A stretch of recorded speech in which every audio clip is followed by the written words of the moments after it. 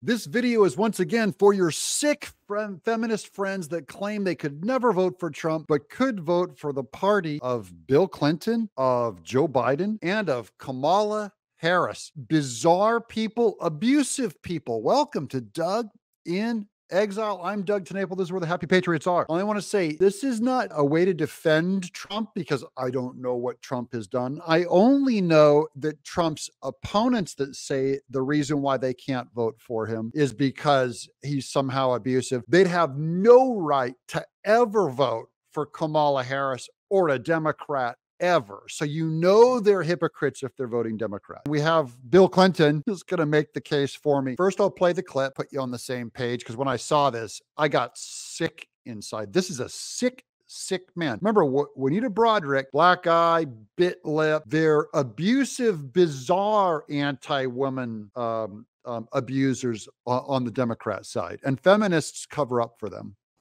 Running against someone who is physically attractive but believes that politics is a performance art.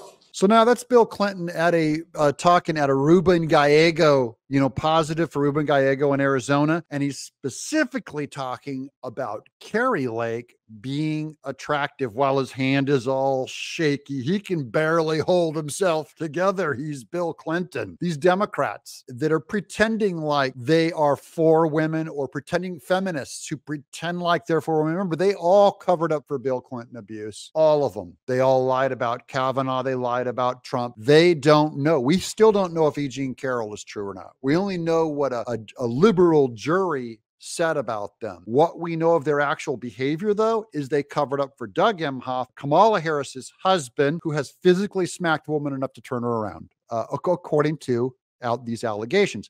Democrats don't care. Feminists don't care. They're not going to run with it and put it anywhere. They only care about Trump 2 weeks before an election. Don't forget to vote. Running against someone who is physically attractive. Okay, we're going to start on that one. That's the first clip. He's talking about Kari Lake, and he describes her as physically attractive. There's a lot of things about Kari Lake. And then yesterday, I actually woke up this morning and I found out yesterday one of the more familiar Democrats was in town, and his name is Bill Clinton. Hold on. I found out he actually paid me a compliment. I'm asking the feminists out there, are you allowed to say that a woman is physically attractive anymore? Because I thought that was way out of line, especially the first thing that you say about a woman is her looks. Is that something you're allowed to do? Because I'm pretty sure you only allow Bill to do it because you cover up for his abuse. And in covering it up, by the way, it perpetuates it, because then he knows he's going to get cover from all you Democrat feminists that, oh, that old cad, that's just the way you do it. But he physically talked about Kari Lake. He was here campaigning for Ruben Gallego, my cop-hating, open borders, anti-woman opponent. And Bill Clinton, he paid me a compliment. He said I was physically attractive.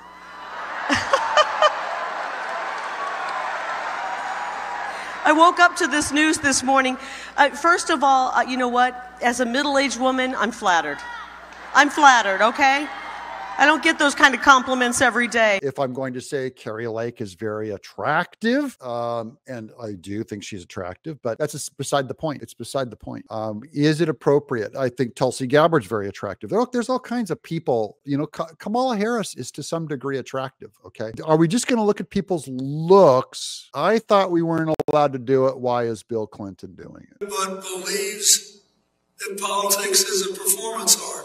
And he's also impugning Kari Lake for believing politics is a performance art. Now, I'm an artist. I know performance art. No one is known. I mean, Bill Clinton is known for his performative or his performance as a politician. He was just blown out of the water by Obama, who's even more of a performance with the intonation. To stop pretending that countries that just hold an election where sometimes the winner somehow magically gets 90% of the vote because all the opposition is locked up or can't get on TV is a democracy. democracy depends on strong institutions, and it's about minority rights and checks and balances and freedom of speech and freedom of expression and a free press and the right to protest and petition the government and an independent judiciary and everybody having to follow the law. So it's a performance art to Clinton, and it's no bigger performance artist than Obama. In fact, no one was able to take truly vapid Kamala Harris-esque statements and make them sound legit because of the mere performance of Barack Obama. He made himself look smart, made himself talk smart. He actually was not smart. What he said was full of like, all those things override a guilt by association. Some of these issues to talk more fully about with full documentation that there's nothing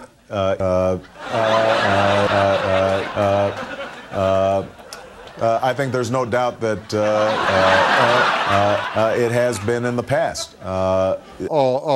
Which is, something you're not supposed to do as a public speaker. He got away with being known as this great inspirational leader. Like, I don't think he's any kind of an orator at all. I don't like him. I don't think he's good. I don't think Clinton is either. I think he's really greasy. I think Martin Luther King Jr. is the most amazing orator that they're all still trying to imitate. But anyways, he's saying Kari Lake uniquely believes this is a performance art. And Kamala Harris does not believe this is performative, where she fakes the laugh, where she fakes with all this stuff with her hands and the condescension. It's supposed to be so professorial. Now let's zoom in on his gross, disgusting, tremoring hand as he talks about Kari Lake. Look at this. What is that? What shape is he making? What is he cupping in his mind? All right, maybe that's not a fair comment. I think it is, if this is performance art. Now here's some memes of Bill very, very bored with Hillary Clinton, and then what perks him up? Ding! Kari Lake makes him all Bill happy. What a gross, creepy movement. What a lying movement from feminists. They're going to let him get away with this. They always do. In fact, they champion it. They think it's kind of cute and neat. I thought I was a little too old for him. Doesn't he like interns?